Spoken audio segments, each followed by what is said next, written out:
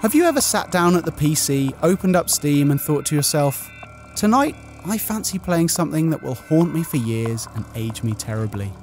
Great!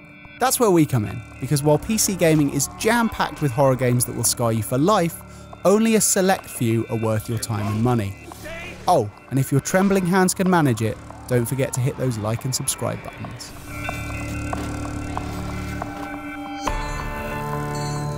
Just because it doesn't have a jump scare around every corner, that doesn't mean Inside won't leave you feeling equal parts terrified and helpless. You play as a defenseless child fleeing certain death at the hands of armed guards and attack dogs. And we mean certain death. One small mistake and you'll have to watch as a burly man strangles a small boy, or a dog mutilates him, or he's torn to shreds by a machine gun.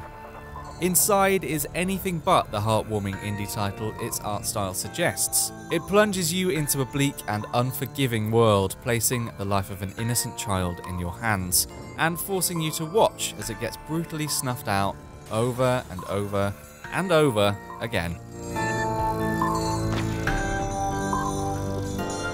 We know what you're thinking. How can a game with happy in the title possibly be in this list? Well, in We Happy Few, happiness is the result of a hallucinogenic drug called joy, which keeps the residents of Wellington Wells happy and carefree. It also makes them extremely hostile to anyone who chooses not to take joy. And by hostile, we mean that the entire town will mercilessly hunt you down and club you to death if they notice you acting even a tiny bit differently. So just take the pill, stay deliriously happy, and it's all good, right? Nope. Instead, you'll be playing as a downer, someone who's off their medicine. So not only will you see Wellington Wells for how depraved it really is, you'll have to act like it's actually really lovely or face the wrath of its murderous denizens.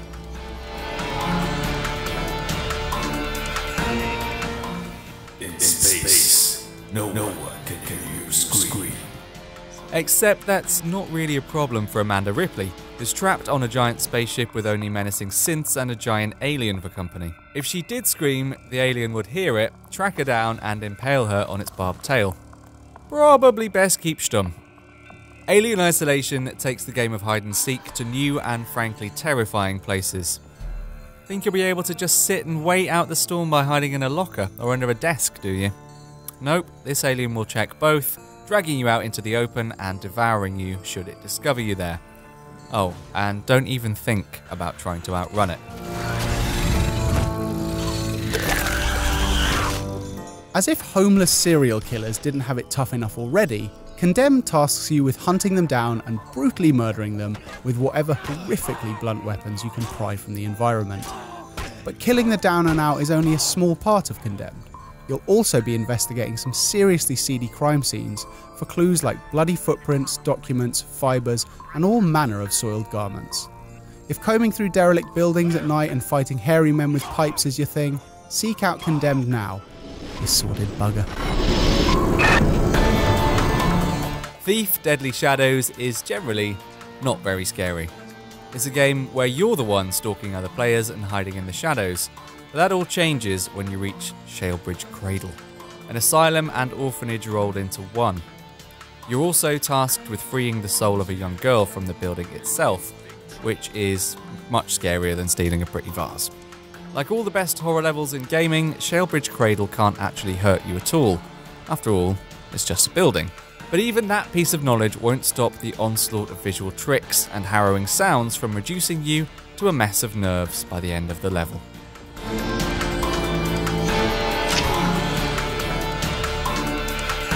Screeching monkeys that can lob fireballs at you. That's the type of horror you can expect from System Shock 2, a game that plonks you aboard a spaceship with an evil AI and hordes of mutated ghouls to contend with.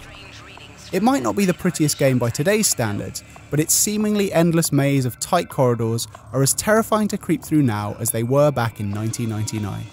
It's also riddled with horror tropes like words scrawled in blood and possessed crew members, which are easily the least terrifying things you'll find during your time on the Von Braun starship.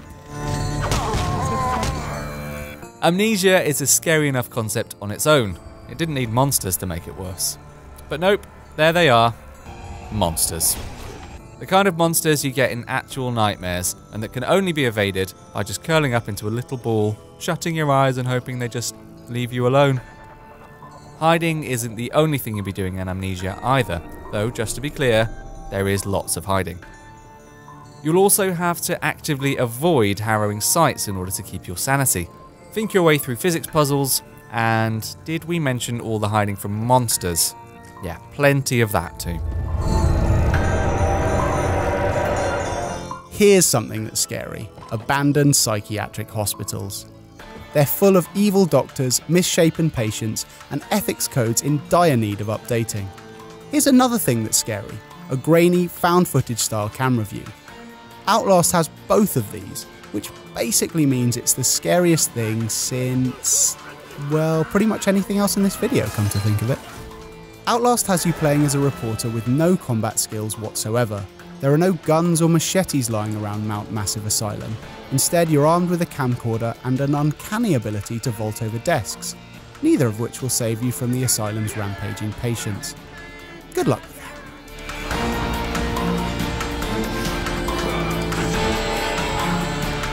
There's something innately terrifying about being stuck at the bottom of the ocean. What's more terrifying is being stuck there with some genetically mutated psychopaths and some hefty blokes with drills for arms called Big Daddies.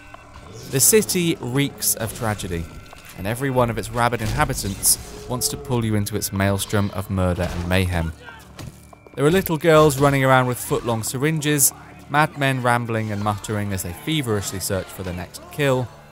Nope, the submerged city of Rapture is not a nice place to get stranded.